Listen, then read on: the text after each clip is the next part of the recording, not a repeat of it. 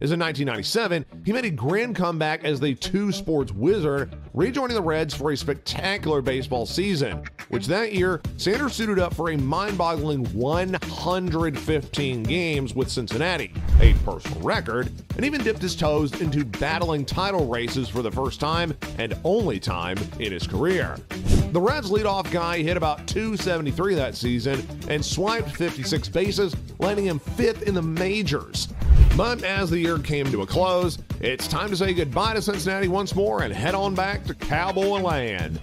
The twilight of a dual sports career.